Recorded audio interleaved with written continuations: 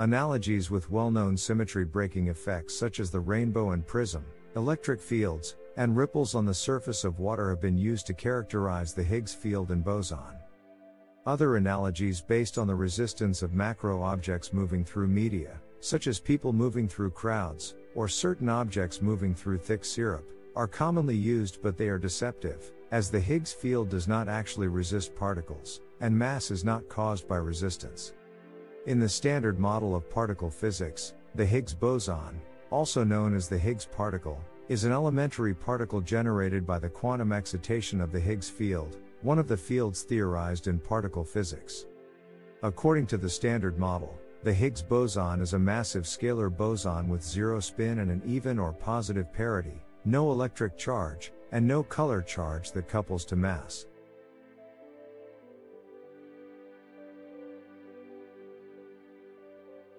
Welcome back to my channel. Mass-giving mechanism and the Higgs boson.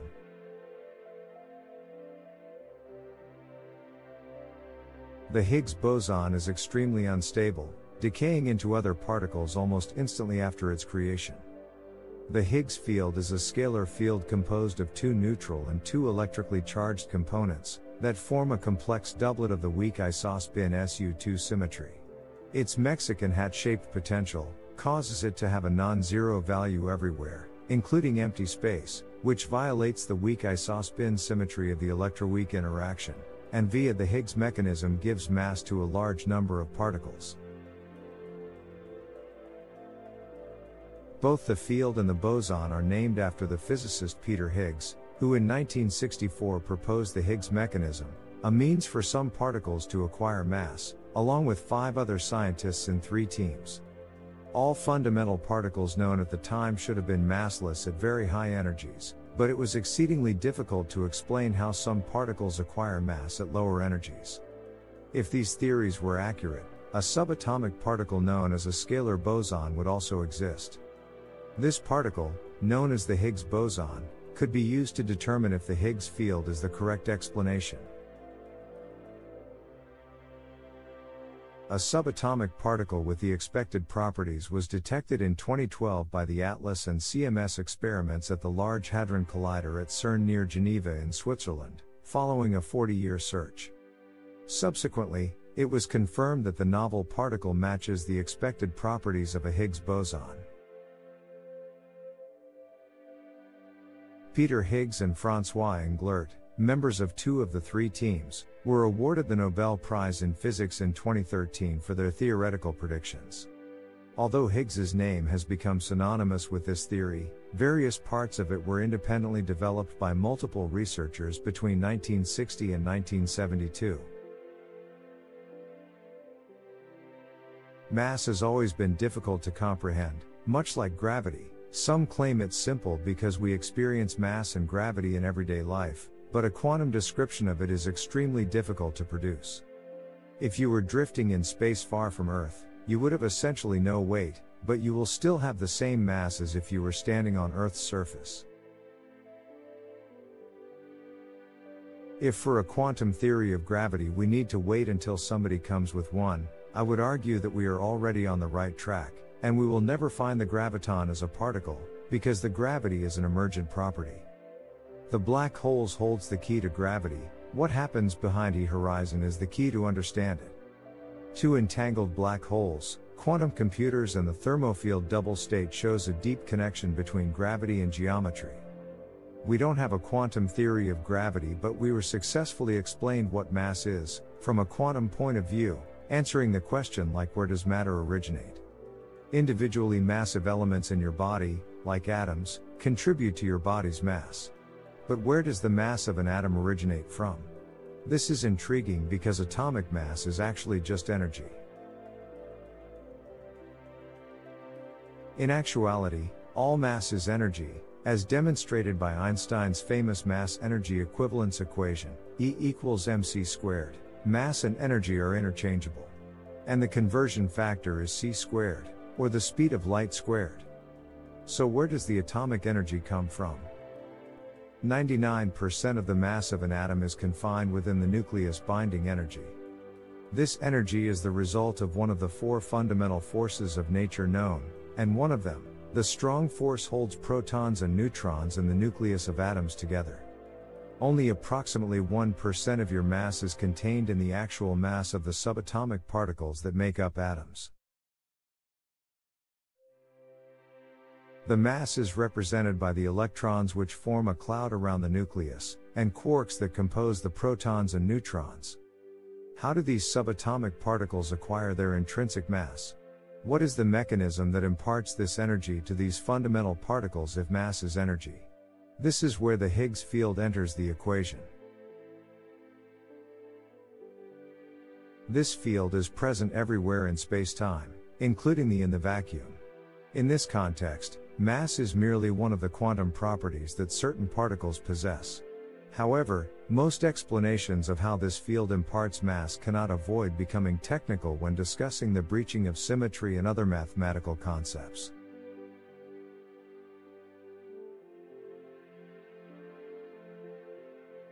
Let us comprehend how the Higgs field operates.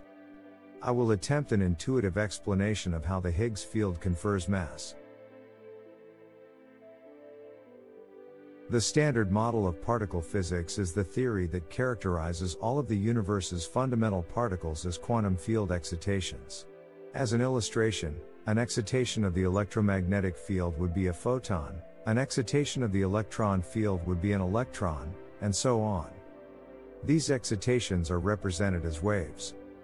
But when they are well localized, as in a measurement, they appear to us as particles. These fields extend throughout all of space and time in all directions.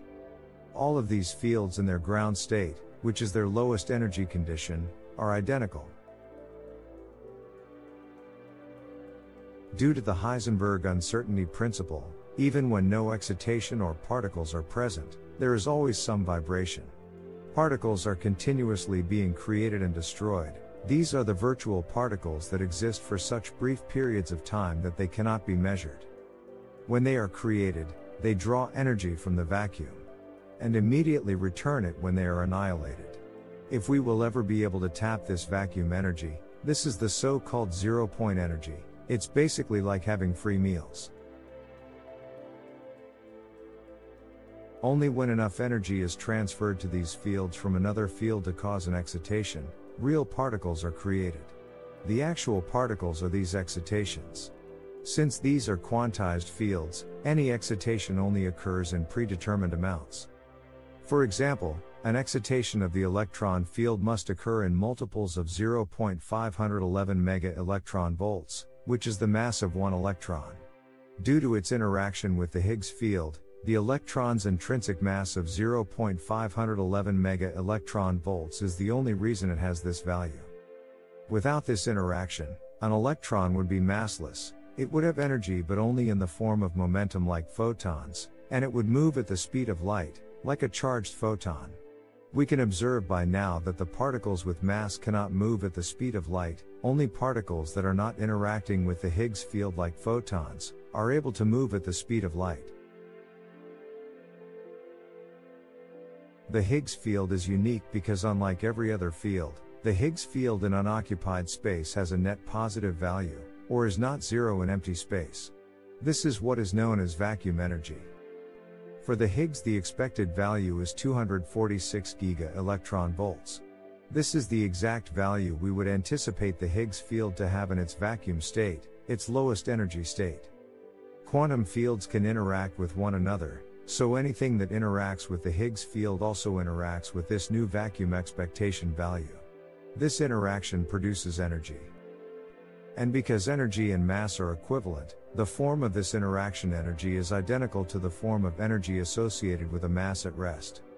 Individual electrons continually interact with the Higgs field, because they are coupled to a field with a positive value everywhere in the universe. This constant interaction slows the electron, preventing it to ever reach the speed of light. Consequently, when a fundamental particle interacts with the Higgs field, it acquires an additional energy. It acquires a new quantum property that we call it mass. In a vacuum, Electrons behave like particles with a well-defined rest mass of 0.511 mega-electron-volts. The strength of the coupling or interaction between the electron and the Higgs vacuum expectation value determines this rest mass. It is as if the mass of the Higgs field is shared by all fields with which it interacts. The amount of mass, excitation, or particle in a field is determined by its coupling constant. To some degree, the fields of all substantial particles are coupled to the Higgs field. Without the Higgs field, none of the other particles would possess an intrinsic mass.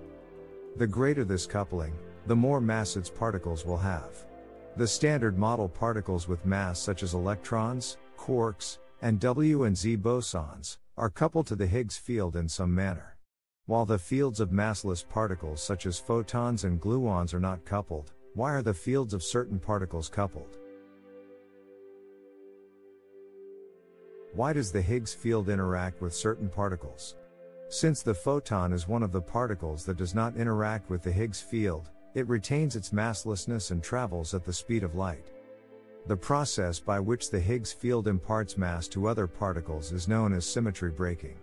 However, there is the neutrino case. The standard model predicts that they should be massless, but measurements seem to indicate that they have a minuscule amount of mass.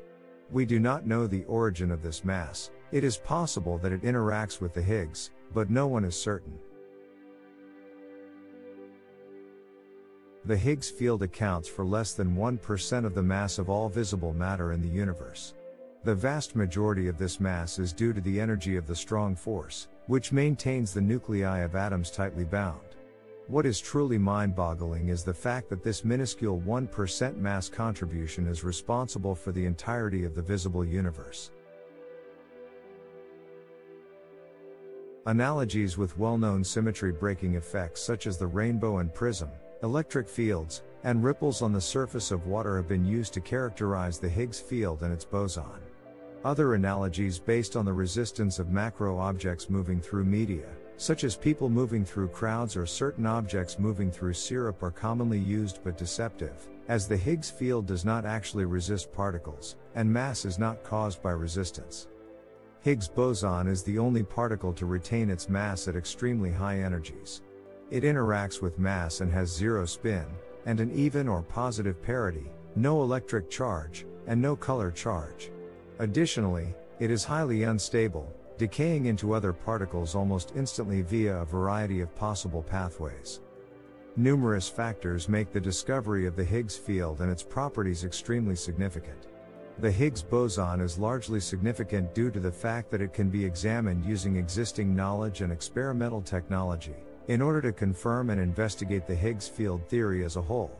On the other hand, proof that the Higgs field and boson did not exist would have been equally significant. When the Higgs boson was discovered in 2012 at CERN, this proof of the existence of a scalar field was significant. It suggests that other hypothetical scalar fields proposed by other theories, such as the inflation field, open the possibility that it may exist, proving the inflation theory in this manner. Thank you for watching.